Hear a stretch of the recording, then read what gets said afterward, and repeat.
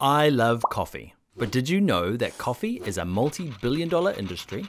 It is the second most traded commodity, second only to oil. That means it's more sought after than gold. 1,400 million cups of coffee are consumed every single day.